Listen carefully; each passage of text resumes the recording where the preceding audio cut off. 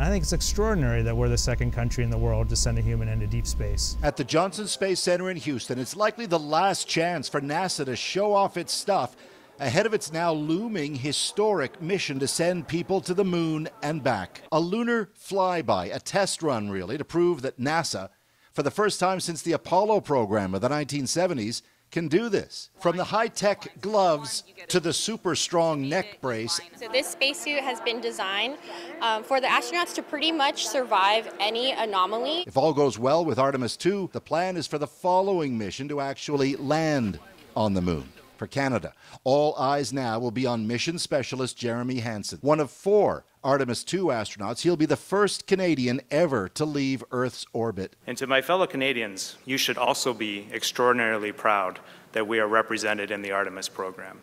And it wasn't a gift, you earned it. Hansen gives big-time shout-outs to NASA on this, and the Canadian Space Agency, and of course, the 3 Americans who'll be with him on board. He's funny.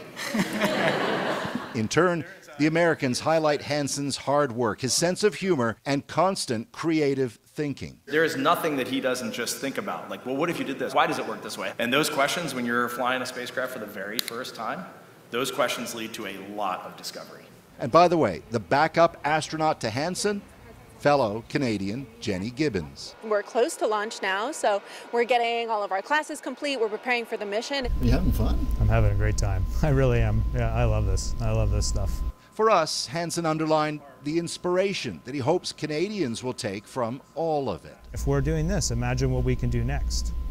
So it's very powerful for me. NASA says the launch may be as soon as February, so the training for Hansen and the others now intensifies. The moon awaits.